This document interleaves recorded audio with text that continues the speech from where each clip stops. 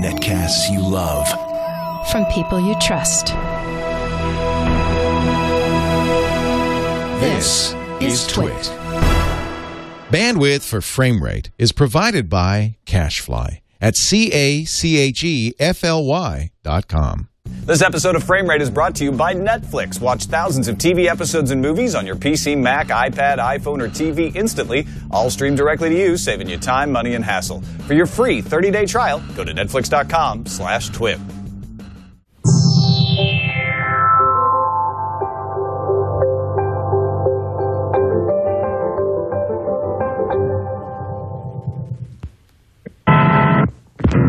Monsters do have their place.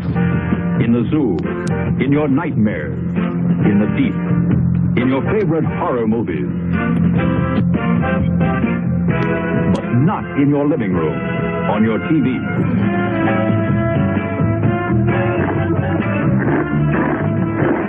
Don't let pay TV be the monster in your living room. Pay TV and cable TV companies are seeking the right to charge you for the very programs you now get free. If you want to stop pay TV and save free television, sign the petition in the lobby of this theater. Let your lawmakers know how you feel in the fight against pay TV and cable TV.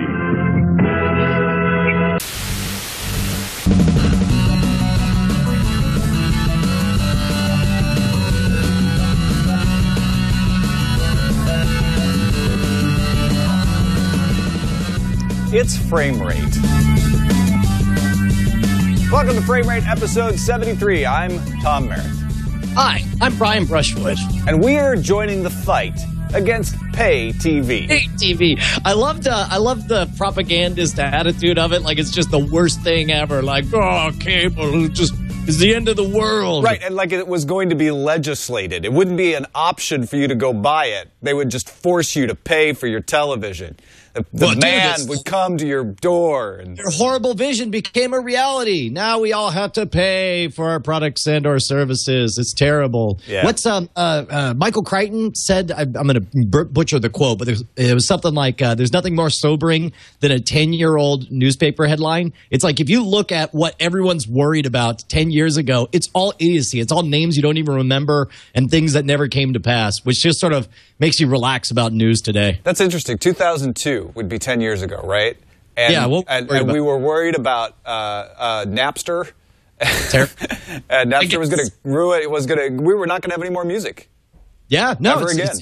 And we didn't. Music went away. The music finally died, Tom. It was the day the music died, for real. Yeah, you can't even sing Don McLean's song. It's against the law. Actually, that's probably true. Without paying.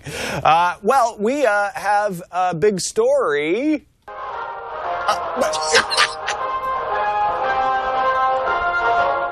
This just in, the big story. A big story that wants you to pay even more for your television, but make it a whole lot more convenient. Yeah, no, I am 100% okay with this story. This is like, it's as though somebody made a story completely out of frame rate. Well, yeah. Now this is really interesting, and Ayaz and I were kind of struggling to wrap our heads around it when we talked about it on Tech News Today, because deep details, are a little thin on the ground. But essentially, according to a New York Times story and a press release from a company called Nimble TV at NimbleTV.com, they're aiming to do Aereo one better. So Aereo, if you remember, is going to have mini antennas in a place, and then over the internet stream to you free over-the-air broadcasts for a small fee. What Nimble TV is going to do is actually subscribe you to your whatever cable television or satellite service you would like, and then stream that over the internet to you. And they keep comparing it to Slingbox or TV Anywhere. Slingbox, of course, the device that lets you stream your home television over the internet to yourself anywhere in the world. And TV Anywhere is the cable industry's attempt to allow you to get your cable service over the internet anywhere you are. So is this a case where Aereo is going to take the initial brunt of the legal attacks? I guess, Zadiva got knocked down, Aereo is going to find out, and now we're just floodgates are open, and we're going to see more startups figure. I think this is the mistake we made on TNT yesterday. Before we jump right into the lawsuits, let's talk about what Nimble TV is doing. and what we don't know what they're doing, because there's some interesting stuff here. They're backed by Greylock Partners, Tribune Company, and one other venture capital firm. So they've got some industry backing, a la Aereo, right? Aereo is a Barry Diller-backed company. Right. They are using the Cablevision precedent, where Cablevision won a court case that said that they could stream the DVR over the cable service to the home, so you wouldn't have to locate the actual DVR in the house. Court says, no, that's okay. That's not rebroadcasting.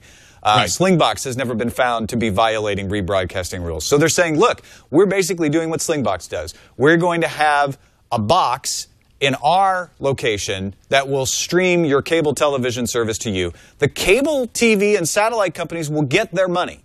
You'll have to pay them. So they can't complain that they're getting cut out of the deal, because they're getting paid. And you'll pay an extra $20 for the convenience of being able to watch this anywhere in the world. It's the equivalent of, instead of having a Slingbox and a cable box in your house, it's the equivalent of saying, well, instead of having a remote network drive in my house, I'm going to use Dropbox, or I'm going to use Carbonite to do my backup. I'm going to pay extra money so that I don't have to deal with managing the hardware or the network. So that all sounds good. But what IAS found at NimbleTV.com is a little thing up on their homepage that says, want to watch programming from other countries? We'll sign you up, give you an address, and then you can stream that. Well, that ain't legal. That's going to get them in a whole big boiling pot of hot water, because that is what has taken down things like Filmon. Was they were taking regional broadcasts within the United States and making them available to people outside those regions. Aereo has been very careful to say we are going to respect the geographic boundaries. If you go even one further and say, oh yeah, we'll send you the UK, we'll fake an address in the UK and then send that to you, they're going to get in a whole lot of legal hot water. Now maybe they figure they're ironclad because they're going to have an address and they've found a loophole, but people are going to come after them.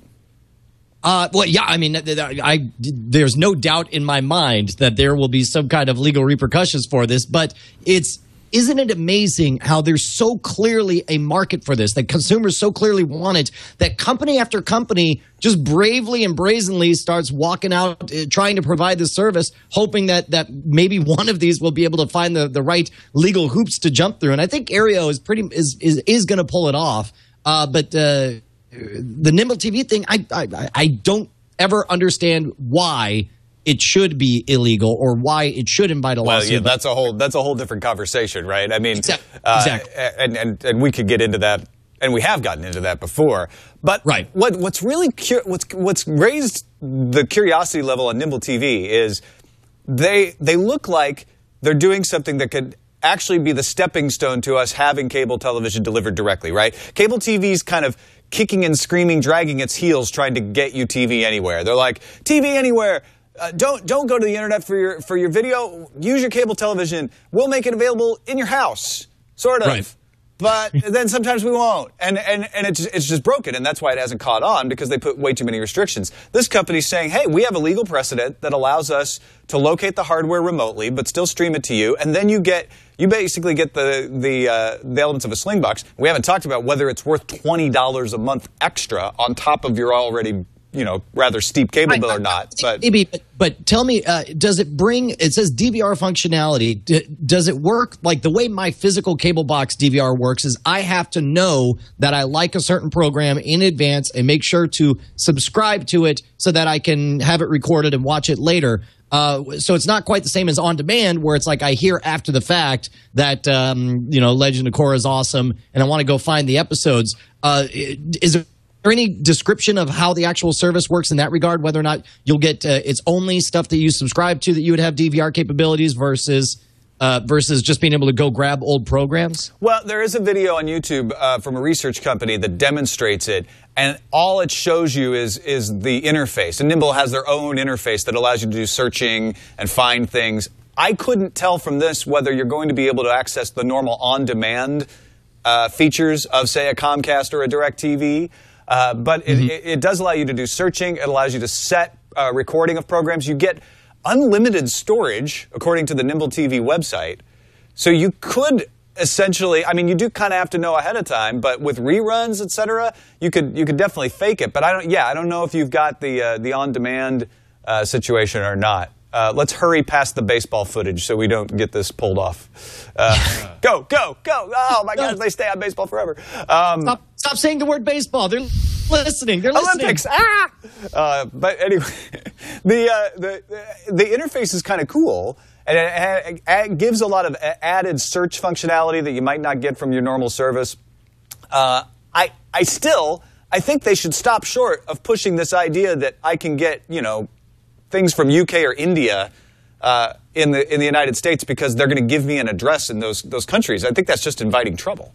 Yeah, although I wonder if my guess is if they've got if they feel like they're on solid ground for providing the service legally, maybe they feel they're on solid ground for. I guess doing so. Yeah. I mean, they did say in the New York Times article that they feel they will not be sued, which I think is optimistic. There was an analyst who said, "Oh no, they're going to be sued." But if they didn't do that, if they didn't advertise that part of the service, I think they'd be on really solid ground. Somebody might still come after them just because. But you bring up a good point when you talk about like whether it's worth $20. $20 that's $240 a year just to have essentially an interface layer to make it convenient to watch your content any way you want. And I got to tell you, I actually think I would pay it at least for a while to give it a try because you heard me complain before, I don't even use my DVR. I can't bring myself to remember stupid codes for channels.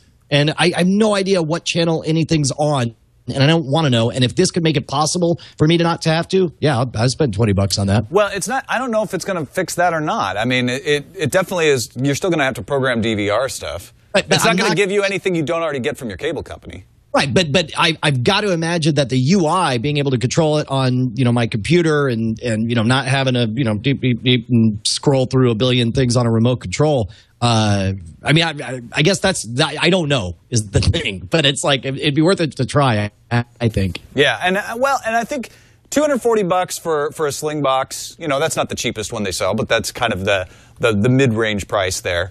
Versus $20 a year, which is $240 for a year. But you don't have to manage it yourself, and limited storage, and I think it might be worth it. Maybe not. Maybe not for everyone, but it might be worth it. Let's move on to another big story because Hollywood's going to die. Stop everything! It's another big story. At least Jimmy Wales thinks that Hollywood's going to die. He thinks they're doomed. He was delivering a keynote address at the Internet Society's INET convention in Geneva and said, Hollywood will be destroyed and no one will notice. He basically says collaborative storytelling and filmmaking will do to Hollywood what Wikipedia did to Encyclopedia Britannica. Now, Encyclopedia Britannica is actually doing a really good job. They don't print the encyclopedia anymore, right. and they went through some devastating layoffs and such over the past 20 years, but they're making money, and they're doing well online. So I don't know if they're the best example, but I get his point, which is we're going to see everybody making their own stuff, and that's going to drive Hollywood to its knees. Right. Okay. And essentially what he's saying, and first of all, I think it's a fine example of it because regardless of whether it retains the same name, it's not in any way the same company that it was 30 years ago. I mean, we have definitely seen the death of Encyclopedia Britannica as you and I knew it growing up, and certainly with them as a dominant player. But I think all excessive rhetoric aside, I think he's 100% right in that he's calling out just what's right in front of our faces. At this point, the talent for storytelling is getting so good on the amateur market. The tools for high quality production values are so cheap and affordable that all of a sudden anyone can create really, really good content. And with that in mind, how on earth do you justify the $100 million to spend to make a movie like Battleship and then the $200 million extra to tell everyone that they're going to die unless they go watch the Battleship movie? Like it's an unsustainable model given the fact that there is such quality coming from the outside now. I disagree. I don't 100% disagree, but I think we're too quick to jump to, but people can do it themselves now, and that was the only thing stopping people from creating because, it was all in the hands of the man.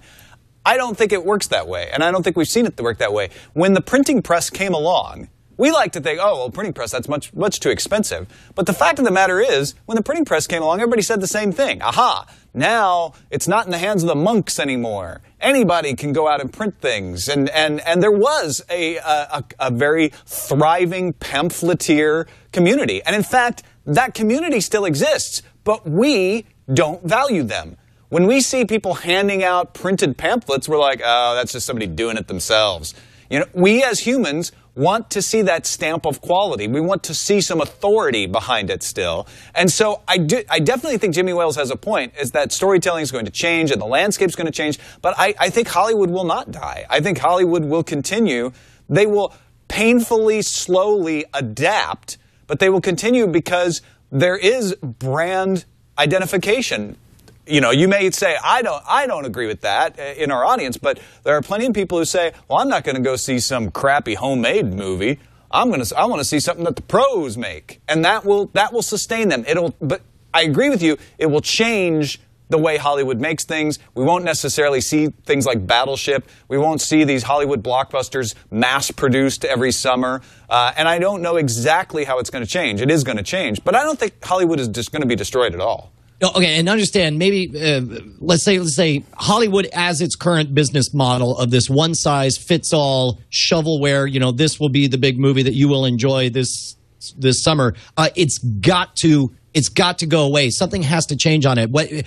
Try this on for size. What about the music industry has vastly changed because of the access to the distribution and the fact that anyone can make any kind of music very easily now. And as a result, there's massive fragmentation. And Thriller was the #1 selling album in the mid-'80s. Nothing's going to beat it, not for decades and decades, because that was the time when it was one size fits all, and it was like, this is going to be the mega thing that everyone loves. And instead, we've got new genres of music that didn't even exist before. We've got increasingly fragmented markets to where you could be lord of a category that didn't even exist 20 years ago. And I think that's what I'm saying you're going to see with filmmaking. You're going to see types of movies that didn't even exist and types of storytelling and the era of these mega dominant movies is I think that is what is going to have a hard time surviving this transition, because they're so expensive and they are such big gambles and they rely on everybody going and seeing it. And I don't know that you could cause that anymore when you could make really high quality movies for $20 million a piece, or even $1 million a piece, even $10,000 a piece. Well, and don't forget that as the cost of movies goes down, it goes down for Hollywood too, right? Yes. So their biggest expenses, Hollywood's biggest expenses, is not the tools or the cameras. It's the talent, and that cost is not going to go down. It's the marketing, and that cost is not going to go down. They spend way more on the marketing for a movie than they do on the actual creation of the movie itself, and that's not sustainable under this new paradigm. And because it's not sustainable, that's why I think the cost is going to go down. The cost of talent will go down.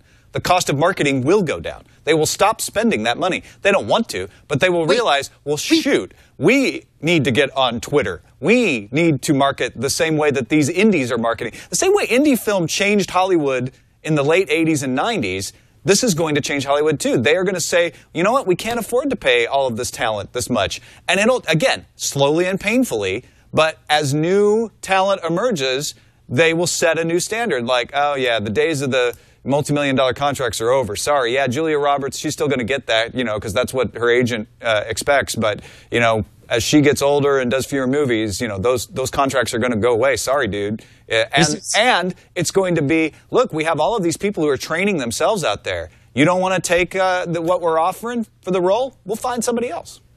This is sounding suspiciously like you and I agreeing, but just from different sides, I guess, because it sounds like we're painting the same picture, but I perceive that as the destruction of the current Hollywood model, and you just see it as everything will still be the same, it'll just change. Yeah, would you say model? I can meet you on common ground. The Hollywood model is actually going to be maybe not destroyed, but remade. Yes, and you can now we're quibbling over semantics, but yeah, exactly. And we certainly agree that at this point, the way they're doing things right now with the big blockbuster model is that I don't see existing the way it does right now 5 years from now. Now, one thing we can agree on is that it's time to thank our sponsor. Oh my gosh, that's a great idea. Who is our sponsor? Our sponsor is Netflix.com, the fast and easy way to watch movies and TV online. Go to Netflix and sign up now. You get a free 30-day trial. You can stream as many TV shows and movies as you want all month long. They have a huge selection. So go try it out. Netflix.com/twit. If you've left Netflix and you're like, I don't know what they're doing these days. They have more. We'll talk about this a little later in the show. They've got more originals coming all the time. They've got new stuff added. A great place to watch television shows. And you can watch them on your tablet, on your phone, on your game console, on apps, in your smart TVs. They keep getting added to more and more platforms. There are so few platforms, like really old televisions that don't have an internet connection, probably can't natively watch Netflix, but you can plug in a Roku to them. You can plug in a Boxee, you can plug in your game console. So if you're already a Netflix subscriber, pass this URL along. If you're not, no risk. Go try it out for free, 1 month, Netflix.com/twit. And we thank them for their support of Framarate, as we call it here in California. California. Let's go to the Slipstream.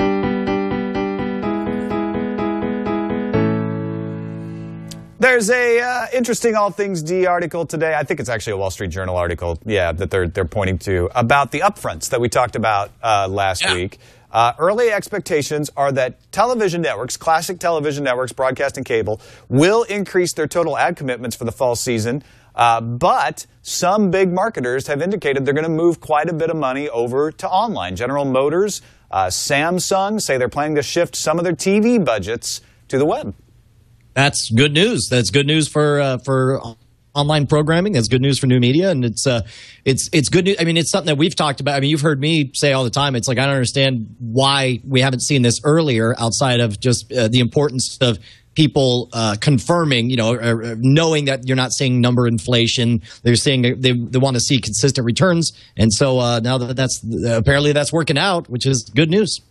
Also, Netflix late last week was pushing its original shows. Obviously, Lilyhammer has already launched. House of Cards, the David Fincher, Kevin Spacey project with Dana Brunetti on board as well. We've had him on the show. That's going to be coming in early 2013. Orange is the New Black, the story of one woman's time in minimum security prison, being spearheaded by Weeds creator Genji Kohan. An Eli Roth-led murder mystery, Hemlock Grove, starring Femke Janssen, and the long-awaited return of Arrested Development, getting new life. And I've heard that they're not going to go with the plan of having individual episodes centered around individual characters, that it's going to be more similar to what aired on Fox. No kidding. Where did you hear that? I heard that. Who told me that? I think Justin Robert Young was telling me that over the weekend.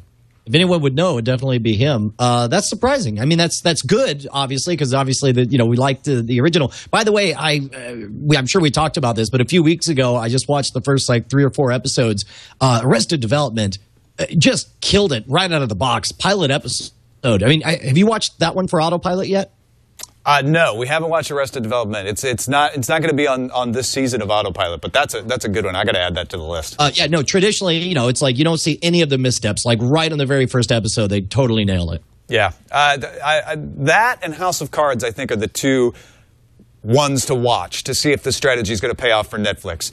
Arrested Development has to be good, and it has to compel people. But if it does, House of Cards also, I think, more than Lilyhammer, more than Orange is the New Black, has a wide appeal. Seems like the HBO show, and in fact, it could have been on HBO or Showtime, according to Dana Brunetti.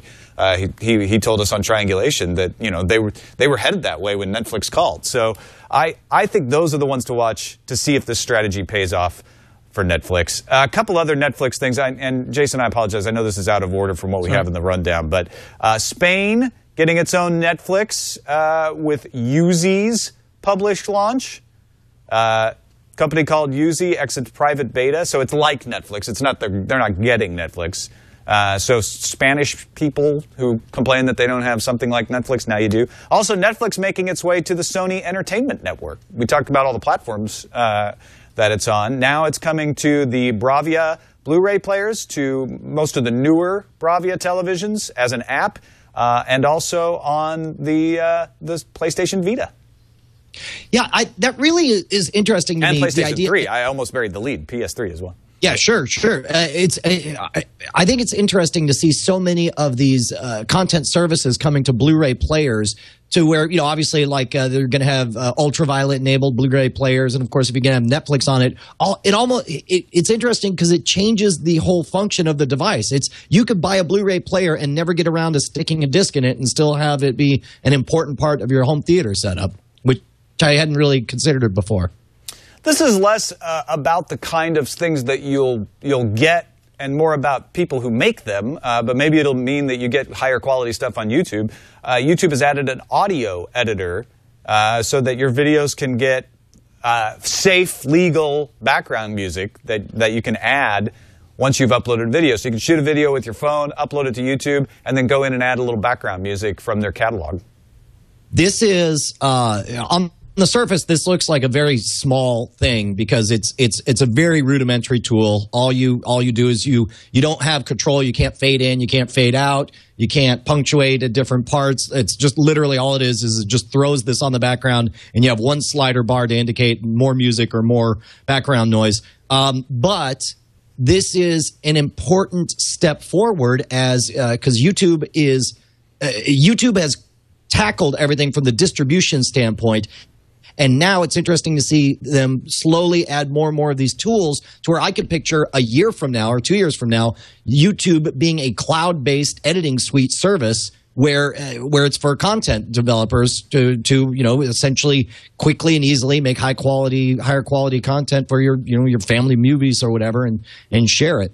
So this is an important step forward. And it fits in with that Jimmy Wales theory of, as there's more widespread tools, people will collaborate more and make better things. I'm not saying you can make a feature film with these little tools, but these are little building blocks in the procedure. I think that's definitely what they're trying to head towards. From the brand perspective, YouTube, of course, is pushing originally very heavily on vlogs, but now I see them focusing more with like the live transmitting tool, the Wirecast custom version that they have built in. Yeah, right.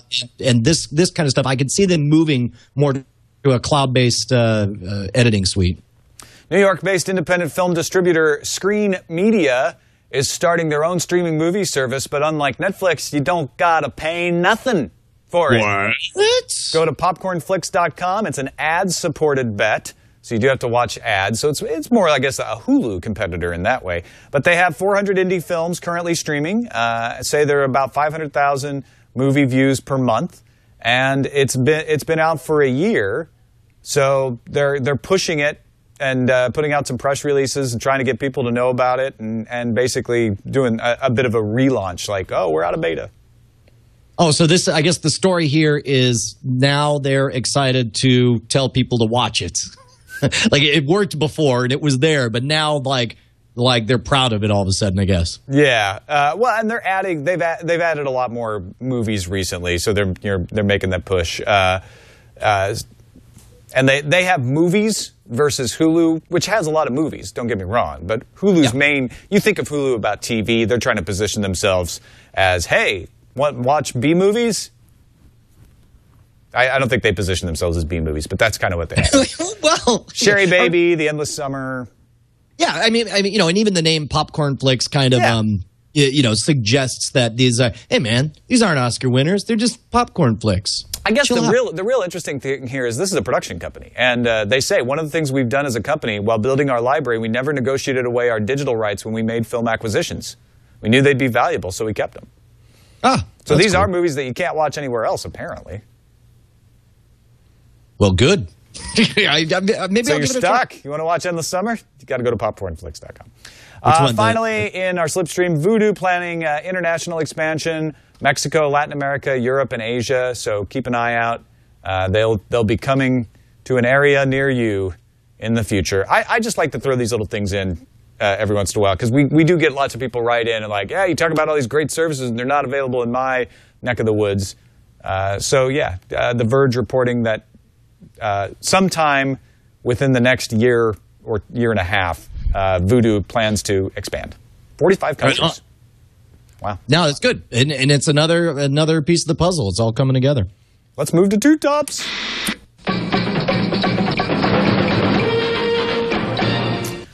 Google TV has added some ratings and favorites features that hopes to be able to better recommend movies that are available through the Google TV service. I don't know. Not a bad thing. Dude, I'm telling you, you know how much I want Google TV's thing to work. I love the idea of it. But to be honest, like I'm about ready to go buy one, but there's like, it's going to be a month or two till the next round of the hardware comes out, and I'm totally afraid of buying something that's underpowered because I want a super smooth experience. So it's like I don't know. It's like I feel like when I was a kid reading about the new consoles coming out, and like I knew it would be weeks until I could buy one, but I was so excited I would buy TurboGrafx 16 magazines just so I could look at the pictures and think how cool it'll be when I can get my hands on one. That's where I'm at right now with Google TV. So I like hearing about this stuff. Yeah, it's the TV Movies app, which I actually love in Google TV because it pulls in not just what's available on demand in all of their apps, but also what's available on your service. So I have DirecTV hooked up to my Google TV. And what they're saying is when you first open the TV and Movies app, you'll be asked to rate a few movies so it gets an idea of what you like, and then it'll be able to surface those much better. Yeah, that's fantastic. That's my favorite thing about, of course, Netflix, for years has been one of their major features. That, to me, has always seemed like some kind of bizarre alchemy. Like, it's a magic trick to me. Like, it knew that I would feel exactly 3.5 stars about this movie. Amazing. Another hack for the Apple TV is around. You can get something called ATV, and they've upgraded to version 1.5. The update adds a number of features like support for network file system streaming and the ability to manually set a subtitle offset. If the timing is off, you can adjust that. This is for people who have jailbroken their Apple TVs and have a lot of video elsewhere on the network that they want to stream to it. It allows your Apple TV to stream files that aren't from iTunes, things like MKVs and AVIs.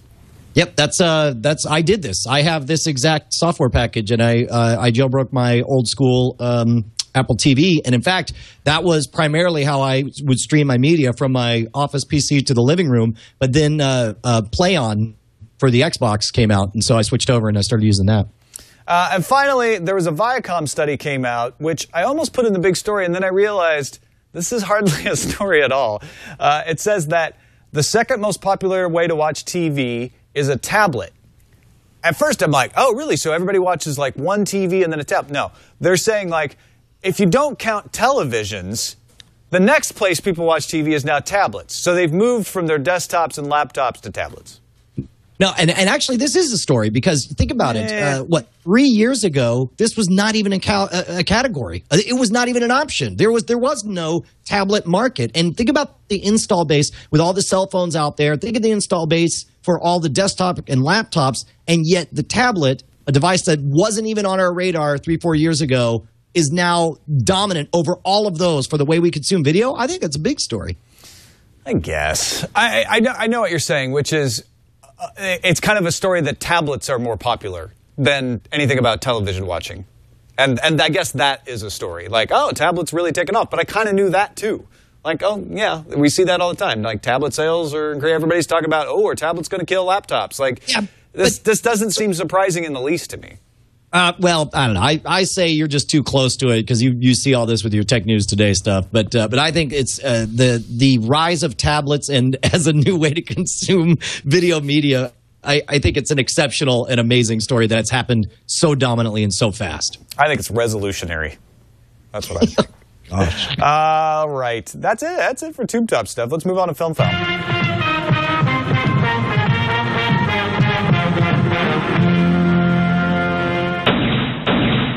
Now, we actually touched on this earlier when we were talking about Netflix's announcements, but all 10 new Arrested Development episodes will premiere on Netflix simultaneously. Ted Sarandos, the chief content officer at Netflix, confirmed this at NAB as part of that announcement. I wanted to keep it in the Film part because Film is all about the programs that you watch. And I think people are going to want to watch Arrested Development.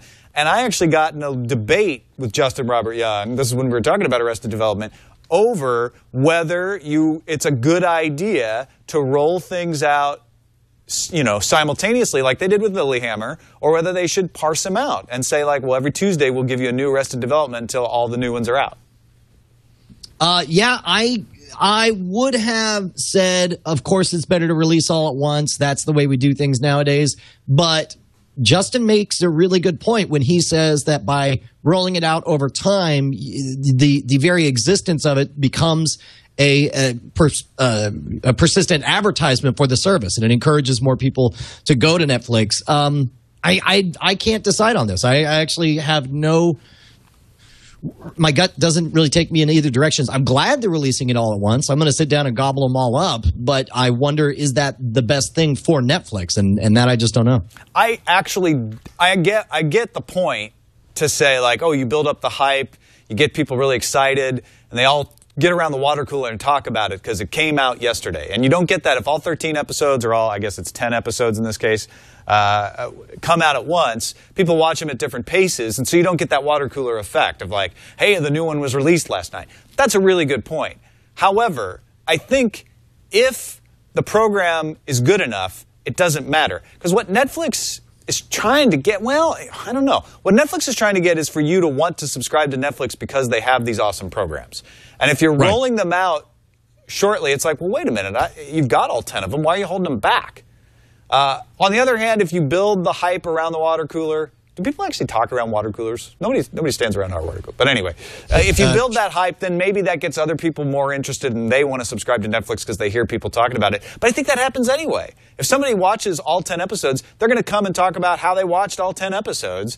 And they're not going to talk about spoilers to the person who doesn't subscribe to Netflix. They're just going to talk about how awesome the series is. So I think the key is the series has to be good. It has to make you want to watch all of them. And as we have talked before, if you watch on DVD, sometimes you will appreciate a series better than when you have to wait a week between each episode. And I understand what he's saying, but I come down on the side of, you know what, if you're for no apparent reason withholding something from me that I know I can get, I'm going to feel a little angry with you. Well, and I think it's just one of those like, well, why do we need to release week after week? I'm like, well, because that's the ritual that we're comfortable with. That's it's the only thing we know. And I would bet that there will be new rituals that will take their place, that will be surprising, and there'll be new sets of etiquettes about spoilers. And my guess is like whenever something like this comes out, we all agree we could talk just about the first episode, or then maybe you could give a hint about like, oh, that's really exciting, what's coming up in future episodes. I feel like a lot of the stuff that we feel like we need is just persistence of that's the way it's always been. And that change won't necessarily change anything from either a monetary or an artistic standpoint as far as your enjoyment goes. Now, lest we make you think that Netflix is the only streaming service doing originals, Hulu does originals as well. They've done shows like Battleground in the past, and TechCrunch reports 4 new shows coming. We Got Next, Flow, a new return of Don't Quit Your Daydream, and The Awesomes. Right on. The Awesomes stars awesome. Seth Meyers, by the way. That's that's good. I should really check out more of the original stuff on the Hulu stuff. I really just haven't at all. In fact, I don't use. My wife uses Hulu all the time, and I'm just all Netflix. Battleground has sounded interesting, but I just haven't had time or a compelling reason to go. Glenn Rubenstein is the one person I've heard is like, no, you got to watch it. It's absolutely fantastic. What was the other one that Glenn promotes from Hulu? The Misfits, which is actually a UK show, but it's available on Hulu, and it's not available on broadcast here. And you know what? I believe him. I want to watch them, and I just never do, and I don't know why that is. I don't pay for Hulu Plus. Maybe that's part of it. But I could watch it on my laptop or my desktop, and just don't. Yeah, it's weird. It's weird the habits and little things like I don't know if it's the fact that there's ads or something about the user interface or the user experience. It's those little things that shape like that split second decision. Like I'll do this because that's what I feel like doing at this very minute. All right, well, we're going to get to some of the things we have watched in the past week after we check in on the summer movie draft.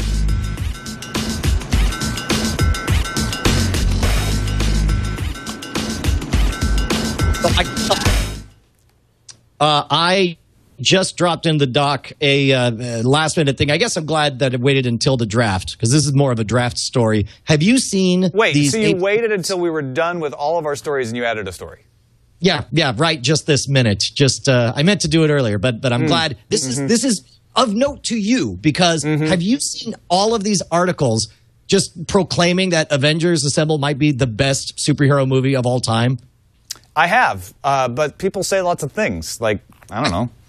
I know part of it is because I have the Avengers in the movie draft, I am actually less excited by stories that say the Avengers is going to be great. Because I'm just like, oh, great, now you're jinxing it. Like, I really, that is my gut reaction to stuff like this. Because I should be really excited. It's like, great, it's going to be good, but will it make money? I want dollars. I'm going to win this thing. Now everybody's going to think they're going to go in with high expectations, and then they're going to be disappointed. It's got look at this. On Rotten Tomatoes, it's got 97% positive reviews. That's amazing. This is so huge. This thing is, I'm first of all, game aside, I mean, you're going to do well financially on the game, but the vindication of being a Marvel kid in the 80s when all the DC were the ones that got all the good movies, and you got shabby, Spider-Man Kung Fu or Spider-Man from Japan or whatever. It's so awesome to hear. I'm so excited about this movie. That's all I'm trying to say. Well, you know what's funny? I was just saying how I don't watch Hulu, but Eileen and I, on our tablet, were watching the Don't Trust the Bee in Apartment 23. Oh, yeah. And there was a constant ad being rolled in there for the Avengers movie, and it was brilliant. It was Nathan Fillion, right? So you got your Joss Whedon connection, right? Nathan Fillion, Mal from Firefly, talking about Castle. So it was a joint promotion with ABC with Robert Downey Jr. and saying, well, Castle's actually just as cool as Iron Man. And they were like comparing and doing all this, like, yeah, I do this, I do that, and then Robert Downey Jr. is like, and Iron Man has a robotic suit that allows him to fly, and Nathan Fillion's like, right. That's awesome. So it's original little comedy sketches. Hey, it's just a promotion. It's like watch Castle and then go see the Avengers. That seems like a really down to earth way to do that. That seems that seems very without pretense. It seems very internet. I'm glad to hear that. That's something that I wouldn't mind having come up as an ad. And it seems like in the Joss Whedon. Like it must have had something to do with the Whedons. I can only guess, obviously. But, yeah. It just appealed to those of us who like the stuff that he puts on. We should probably actually check in on the draft. All right. And see what's coming out this week? We have The Raven, which is my movie. Get ready, Raven Fever, catch it. What's it about again? It's The Raven. It's Edgar Allan Poe's The Raven. Basically. Oh, right, and it has John Cusack. Right, exactly. Which everyone is like, I just can't see John Cusack in The Raven. I can look at Scott's giant pile of money he's sitting on, $386 million. Now that I'm seeing all of this this buzz about the Avengers, I'm actually going to say that I think you are going to overtake Scott, and that the Avengers will do. I think the Avengers is going to do $400 million. It's funny. Before the season began at the end of March, I would have said, "Oh yeah, I think the Avengers has a really good chance of passing Hunger Games." After Hunger Games came out, and now it's close to $400 million, I was like, now I wonder. But I'm back to being positive about the Avengers. I still don't know. I mean, The Dark Knight is going to be just as hyped, and at the other end of the summer, so the Avengers buzz will have died down. Yeah. I think it's going to be tough. It'll be very interesting, and I was laughing at you for spending $63 on the movie, but now I'm not, because I'm almost certain that you're going to see a very maybe $6-7 million per point spent. Meanwhile, the number 2 movie is Wrath of the Titans, which Justin Robert Young had in the draft. Yeah, well, I think that just really speaks to how early in the game we are. Yeah, well, exactly. The summer movie season really starts 2 weeks from now with the Avengers. Yeah. And because then we go into Dark Shadows, Battleship, Men in Black 3. By the way, Dark Shadows, the original actor died, and I thought, is it bad that I hope that makes people want to go spend money to go see the Dark Shadows movie? Hey, it's why I thought Sparkle would do well. That's true. I mean, not to be crass, but with Whitney Houston in it, I feel like it'll do better than it would have otherwise. Yep. So we will have to wait and see. Let's check in on what we're watching.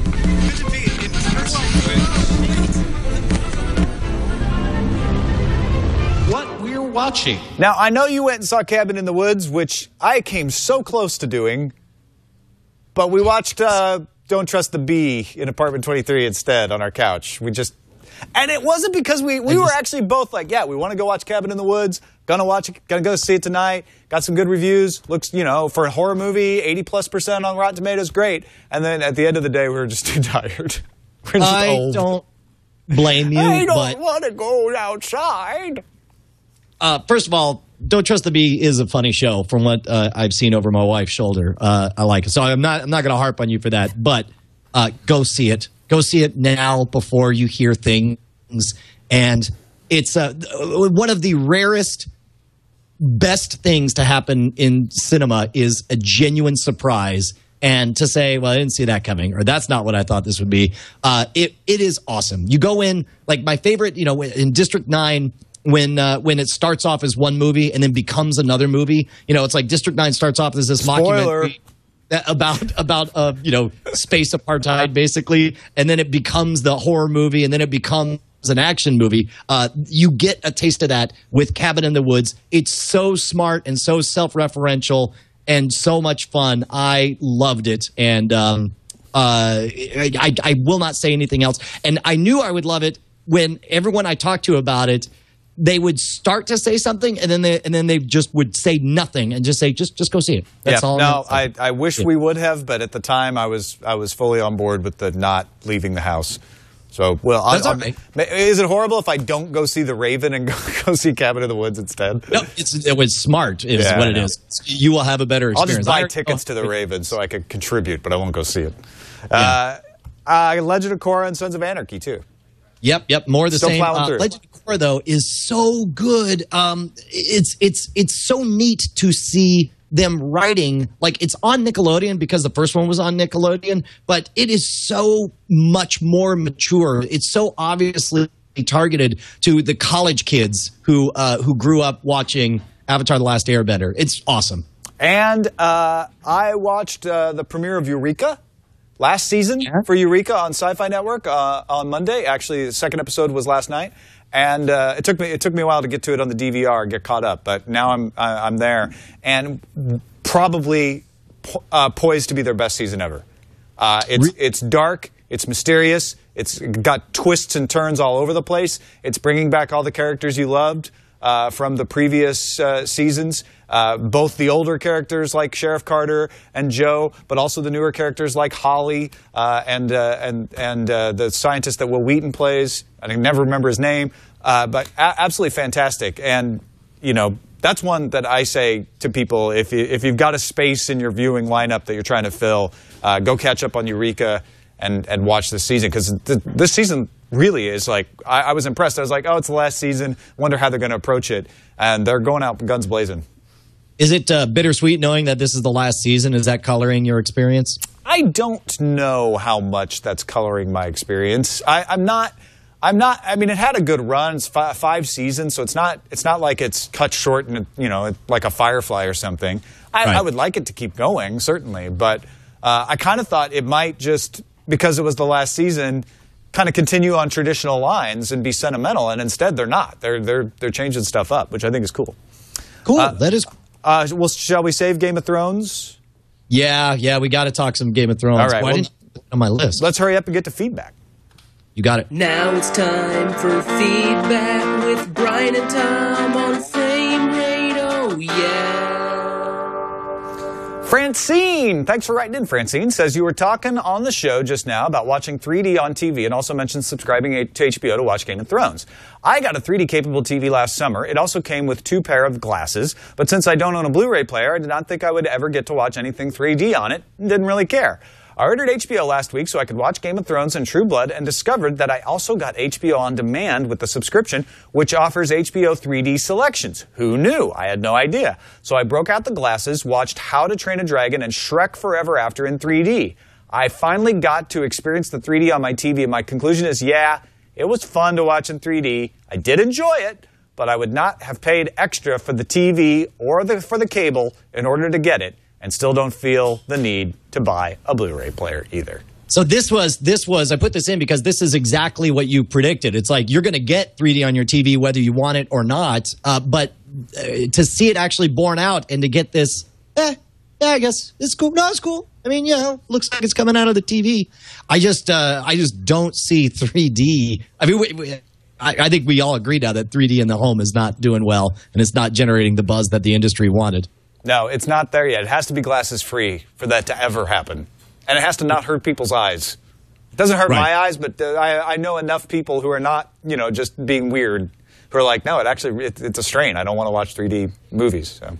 Well, and it's so weird because they're acting as though the experience is in any way comparable to the real 3D experience you get at the cinema. You and I disagree on this, but I think that the in-cinema experience is worth the 3D more often than not, but not at home, I don't think. Yeah. Oh, I don't know why you're so wrong about that, but that's all right. Okay. Hey, Mike in Buffalo Grove writes, greetings. Just wanted to chime in regard to Tom's rant about the inability to use streaming video services to provide background noise by streaming content continuously. This is, in fact, a feature of Hulu Plus. When you're finished watching an episode of a television show on Hulu Plus, another one will start streaming immediately afterward. It seems to be random which episode will play next, but it appears to be tailor-fitted to your viewing tastes. Similarly, this is also a feature touted by youtube.com/leanback. Got a lot of people bringing up the leanback. I know. I forgot about that. Leanback is weird, though, because it brings up YouTube videos, right? I'm thinking of, like, television shows, which YouTube has, but it's not quite the same thing. But it's the same technology we're talking about. Right. Well, and it's just not the kind of thing I would think of. Like, I wonder how it would pick material for you, whether it be like... It picks it based on your subscriptions and your likes and whatever you've entered into YouTube. Okay. All right. So I haven't done a whole lot. Essentially, when I try Leanback, it plays a lot of science, NASA, and videos of the Queen. That's awesome. Yeah. I don't see who wrote this, but thank you for writing. Hello, Framerate. I don't think we even need a Pandora for video. All Netflix has to do is add a live channel feature that plays items from your queue continually in a random order. This would take the active decision-making out of the process. They could add in the serendipity factor by throwing in non-queued items that they think you'd like based on the recommendation engine. In order to get the best results out of this, Netflix would need to support individual queues for each member of the household and ratings that stick with the individual. What do you think? I think this is a great idea. I love this. And the moment he said it, I'm like, yes, that would be great. And in fact, I wouldn't even mind. Well, I guess it would notice whenever you close your window, it automatically logs you out of the movie. It remembers where you are. So whatever device you're at, whether it's on your phone or on your iPad or at your desktop, you start it up and it just resumes it and it just keeps on playing everything. I mean, that's essentially what I'm doing right now with Sons of Anarchy, except I have to lean over and click next episode every single time. It'd be great if it just did it all automatically. I don't want it to autoplay my queue, though, because there's movies I put in there that I want to save for a particular time. And when I want that experience of just random stuff coming up in the background, I don't want it to be having to run over and go, wait, no, don't play that. I wanted to save that for Saturday night. I want to keep the queue out of the random play. Well, then you don't have to use this imaginary service that we're using. Well, then it doesn't satisfy the thing I want. This imaginary world is awful. I am moving from this imaginary world.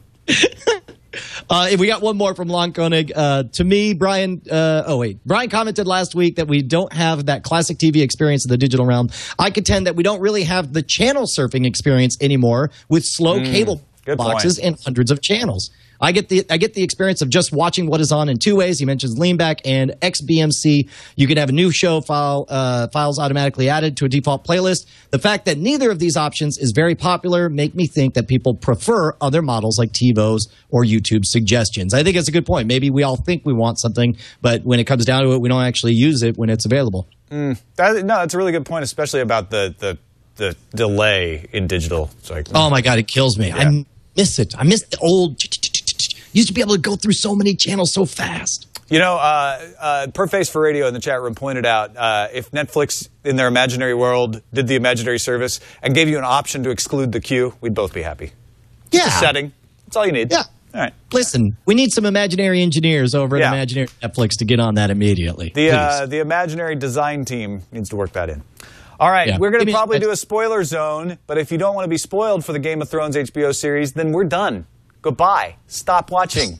And email us, framerate@twit.tv. Tell your friends to watch us, too, twit.tv/FR, and follow us on the Twitters. I'm Ace Detect. If you can figure out how to spell it, he's Schwood, and we'll see you next time. There is no C in Schwood.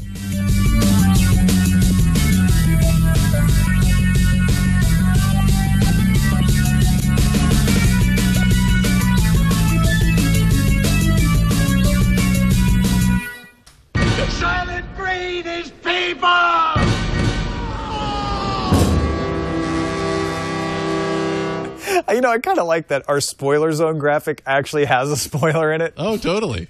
It has a few. Well, kind of. It alludes to a few. The first one is definitely, it's like the spoiler from Soylent Green, which I mean, frankly, you say Soylent Green and someone around you is immediately going to spoil it. Yeah. Exactly. Did you have a spoiler-free experience when you saw that movie for the first time? No, I had heard. Well, it was sort of spoiler free because I didn't know why Soylent Green was people. So you're watching the whole setup at the beginning, and you're like, I want to find out why people yell that when they say that. Yeah. Yeah. No, I must have been, I think, 12 years old, and my mom was like, "You should watch this. You'll like it." I'm like, "What is it?" She's like, "It's called Soylent Green. That's all you need to know." And then it was nice. Cool to, yeah. I mean, it was awesome. It was a great experience. Mom. All right, so Game of Thrones. Game of Thrones, man. What is that face? How you feeling? You just did a Sturgeon face. What's going on? Theodore Sturgeon, the sci-fi author. You did the frowny face. I was a game of bluff here. Like you go first. Oh no, there's no bluff in here. I loved it, and it's like my faith in the show is as strong as ever. I think that we were worried about being overwhelmed with more characters on a visual medium. I think you're starting to see the little tweaks to the story that they're doing, and I just don't mind any one of them. I'm totally fine with them. Because like that whole was that all? I mean, obviously, they're playing a whole lot with Renly Baratheon's story, and especially with him being gay, much more in the TV show than in the book. But it's adding more to the story, and it's making for more interesting characters. So I'm 100% for everything I'm seeing so far. I would disagree with you on that. Actually, what? I'm only 99%, but yeah, I'm pretty much right there. I've loved every minute of it. I think it's a great second season. The nitpicks I have are definitely nitpicks. I'm having to get used to Stannis. He's not I imagined him a little hairier, a little burlier, like not long haired or anything, but just like, I don't know, a little rougher around the edges. He seems a little clean cut. I pictured him as kind of a shaggier, more dour, Robert Baratheon, but it's really different. Yeah. But I don't mind. I mean, he's growing on me as well. And in fact, Melisandre is growing on me as well. She is also she was a little innocent looking, but I kind of like that now. I'm like, okay, that adds a little depth to this character who's definitely not innocent. And obviously, the night is not the only thing full of terrors, as we saw near the end of this episode. Exactly. And how great was it to get back to Daenerys' story? She's finally arrived in Karth, and I'm way excited to see all that come to light. I think that the Karth scene was my favorite in this last episode. Seeing the Carthane, whatever not Carthane, that's Liza Locklamora. The Karth 13. come out. It was fantastic. The guy who played the messenger who talked to her, spot on. Absolutely brilliant. Just a great scene, and I love Daenerys. She's one of my favorites. I really liked Harrenhal. I thought it looked fantastic.